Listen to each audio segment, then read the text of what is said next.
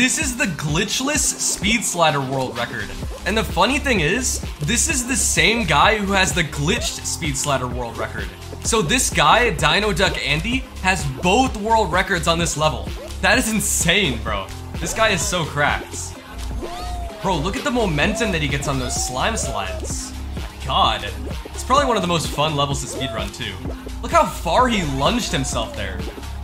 Honestly, I don't know if this record is beatable. Hey, someone qualified before him, though. They must have used the glitch.